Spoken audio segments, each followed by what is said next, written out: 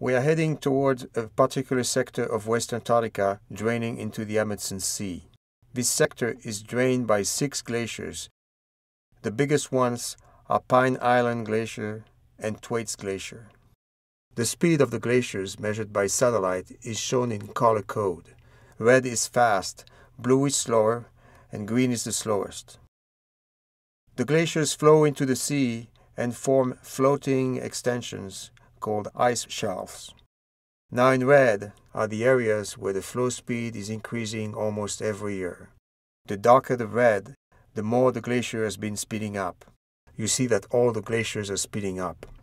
Now we focus our attention on the Smith Glacier, which is a smaller glacier, but which has experienced some of the most dramatic changes. The grounding line of Smith Glacier in 1996 is at the transition boundary between the blue color, the ice shelf, and the white color, ice resting on the continent. Now we transition to 2011. The grounding line is 35 kilometers farther back, a retreat of nearly 2 kilometers per year. If we could peel off the ice from the continent and see the bed, this is what it would look like. The arrows indicate the flow direction of ice. Their color indicates the speed. Blue is slow, red is fast.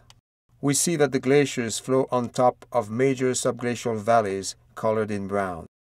The darker the brown color, the deeper the valleys. As the glaciers retreat, they will follow these deep valleys.